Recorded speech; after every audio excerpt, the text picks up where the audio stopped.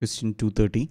X into 3y dx plus 2x dy plus 8y raised to 4 into y dx plus 3x dy equal to 0. The given differential equation is in the format x raised to alpha into y raised to beta by my dx plus nx dy plus x raised to alpha dash into y raised to beta dash into m dash y dx plus n dash x dy equal to 0.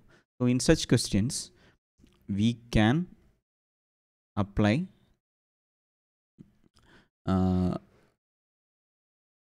the rule 6, and our integrating factor will be in the form x raised to h into y raised to k. So I'm not going to check whether the differential equation is exact. It's better to check whether the given differential equation is exact first. Otherwise, we don't have to find an integrating factor. So anyway, I'm assuming it is not exact, and let's find out the integrating factor. So rule 6, we are applying rule 6 to find the integrating factor. So if x raised to h and y raised to k is integrating factor, we let's multiply throughout with x raised to h and y raised to k. So and group dx and dy terms together. So we have 3 into xy. So x raised to h plus 1 into y becomes y raised to k plus 1. That is the first dx term. Then the other dx term is 8y raised to 5. So we have 8x raised to h into y raised to k plus 5. So here y raised to 5. So dx plus 2x. So here it is 2x square. So it becomes 2x raised to h plus 2 into y raised to k. Sorry.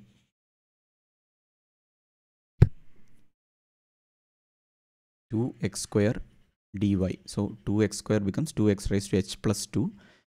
So like what we are doing is we are just multiplying with integrating factor.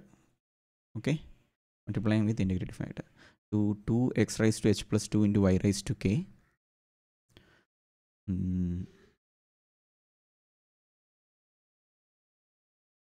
Sorry, 2x square y raised to k plus 3. Here it is dy term is 3xy raised to 8 into 3. So 24x become x raised to h plus 1 and y raised to 4. So y raised to 4 is y raised to k plus 4 dy equal to 0. If you have any confusion in this step, please refer the previous questions.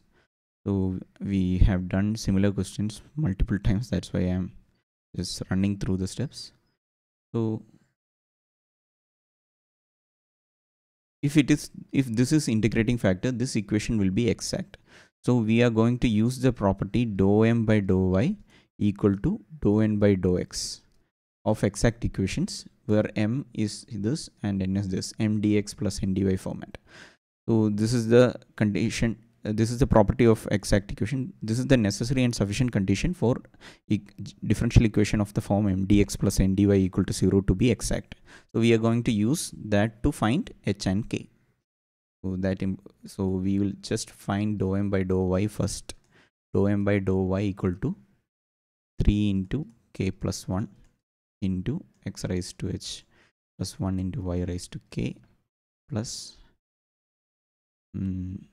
8 into k plus 5 raised to h into y raised to k plus 4.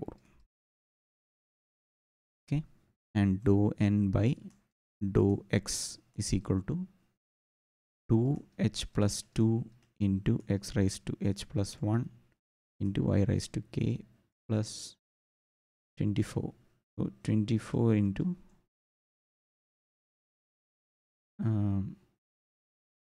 h plus 1 dou by dou x, h plus 1 into x raised to h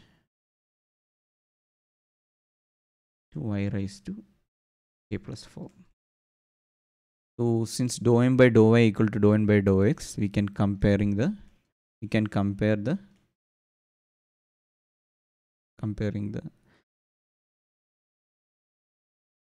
coefficients. Okay, comparing the coefficients we have. So 3k plus 1 equal to 2h plus 2.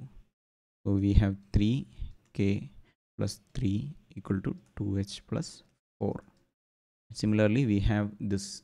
So since 8k plus 5 equal to 24h plus 1, we can write this as k plus 5 is equal to, so 8 into 3, so 3h plus 3.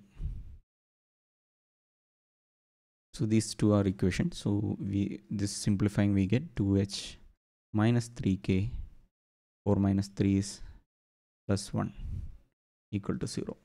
Similarly, this gives 3h minus k, minus 2. 3 minus 5 is minus 2. Minus 2 equal to. So let's solve these two equations. We will have h by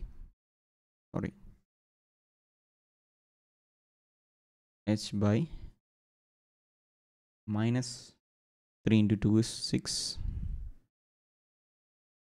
plus 1 7 equal to k by 3 minus 4, which is 4, equal to 1 by minus 2 plus 9. So we have h is equal to 7 by 7, which is 1, k equal to 4, 7 by 7, 1. So we got our integrating factor as x raised to h into y raised to k becomes x into y. So our integrating factor is xy. Now if you apply the values of h and k here in this equation, we will get our required exact equation. We will just copy that into a new page.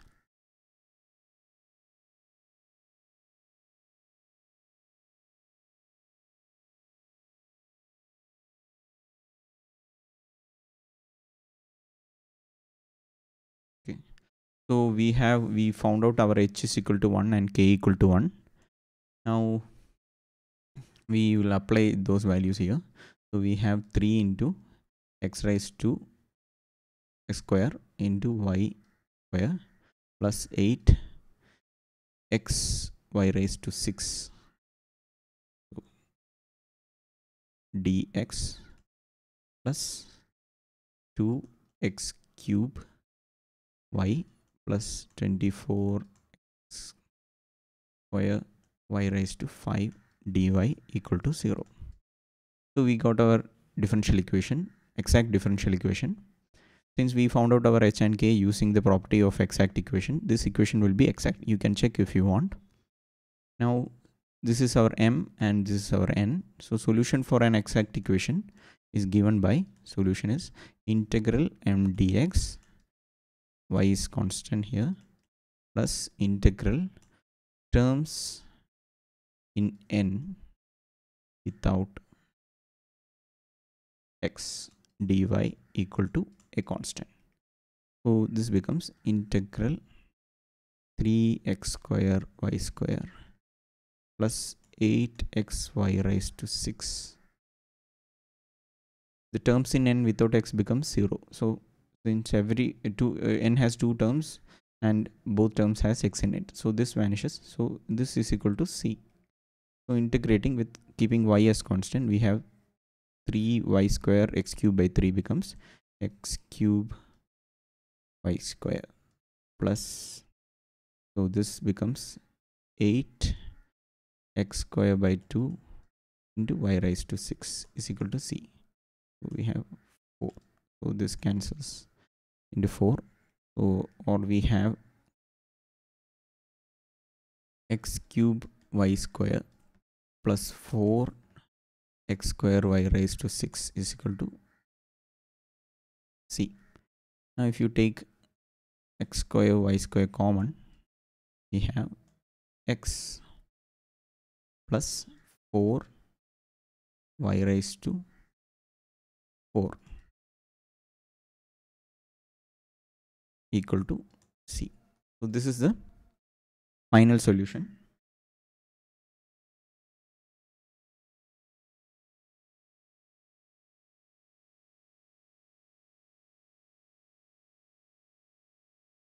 Check.